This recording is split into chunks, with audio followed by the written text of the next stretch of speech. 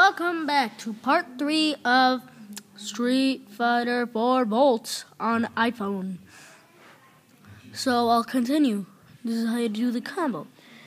So remember when I told you about this? Yeah, you do this. Kick, press it one time, then down kick really fast, then back SP, then while he's in the air, like going down, watch. You see how he's like that? You do a Shoryuken really fast. So it goes like this.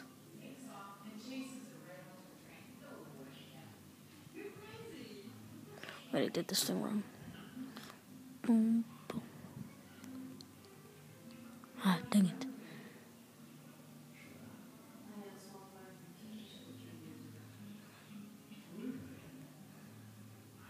Well, you can try if you have this game.